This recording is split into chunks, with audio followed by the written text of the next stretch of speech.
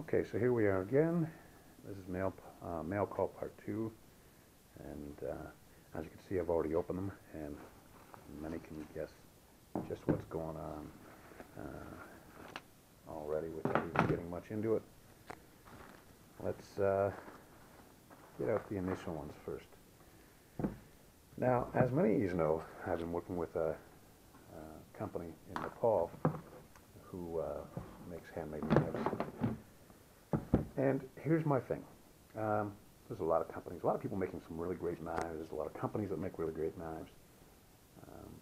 A lot of them are factory made, like on an assembly line. So it's I prefer handmade knives. Problem with handmade knives are they tend to be expensive. So I've been following this company here for quite a long time, and there's a few out there to choose from, but this is by far one of the better ones in the country. Aside from the fact that it helps feed actual people as opposed to feed a corporation, that makes a big difference for me for a lot of my items. This is a letter of authenticity as well as an introduction. Ready Group, myself, and Ready Group itself has been chosen by my friend Saraj, who he's the founding and managing director of KHHI, which is Kukri House. And we are privileged to be the Canadian reps for KHHI directly. So that's kind of cool. Anyways, I'm in the process of setting up a display wall, and here's a couple of the ones he sent as samples to put up there. So what we have is three different types of kukris and three different versions of their sheath. And I'll get more into them and make specific videos and pictures of them later on. But for now, I'm just going to give you a little teaser so we can get to the potatoes of what this is all about. And here we go. Some of you are familiar with kukris. Some of you are not.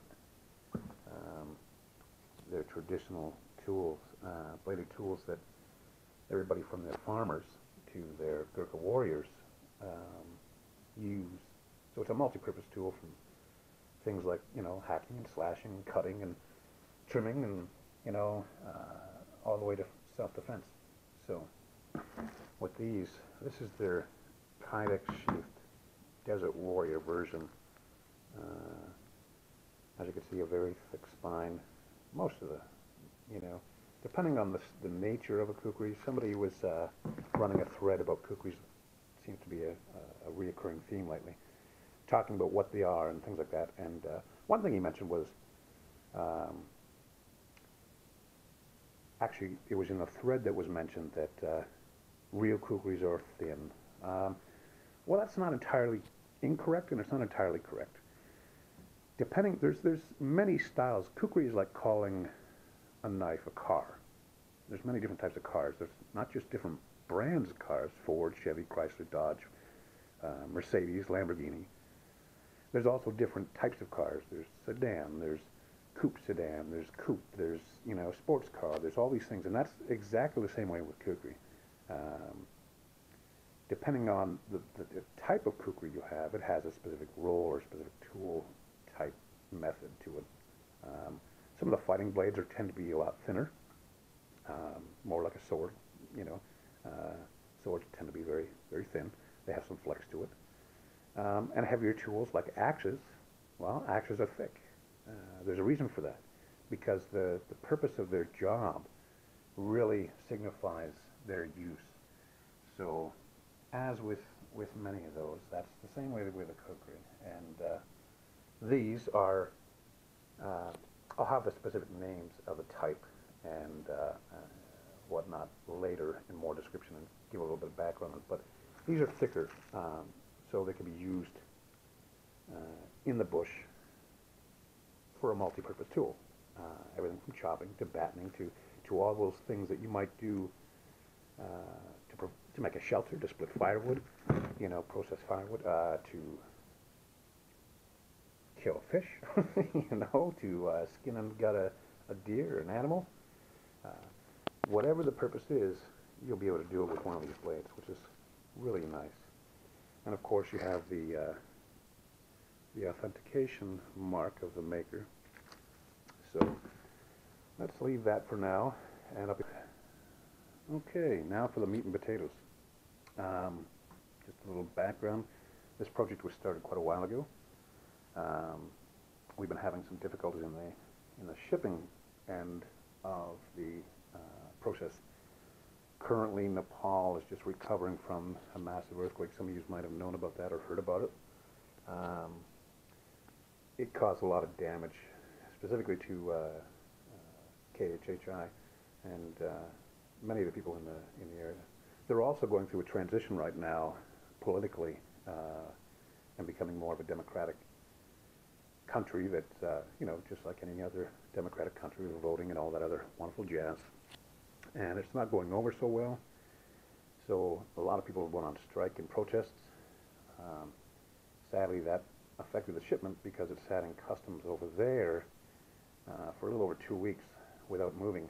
We'd actually thought it had moved, and it got stuck there. Then once it reached North America and got into Canada, DHL rather, it's not a company I really enjoy. They are one of the larger companies for international shipping, so you kind of have to deal with them at times. But what their process is to transfer the shipment internationally from DHL to their local rep, Loomis, which uses a local carrier, which is another company, which they pass off to Canada Post. So that's 4 carriers it takes to get to me, and that delayed it even more because of the constant screw up. But that said, let's get to the meat and potatoes. As you know, there was 5 sizes in this design model. There's the 4-inch, the 6-inch, the 9-inch, the 12-inch, and the 15-inch. There's reason for that.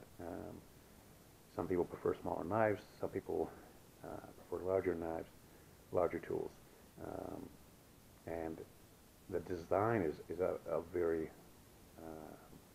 effective design based off of 2 types of knives, 2 types of blades, a kukri and a tracker.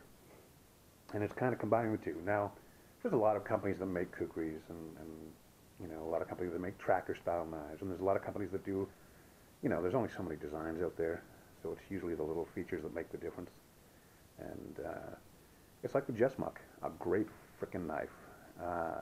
It's modeled after another muck, you know, but it's got its own twist to it, which makes some improvements over the overall design.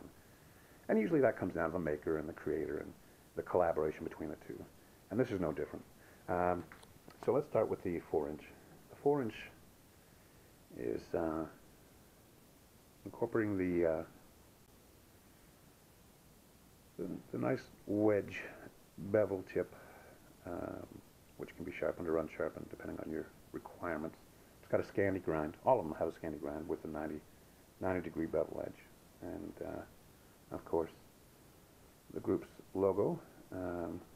Hard to see, I know, but this is RG Mark IV.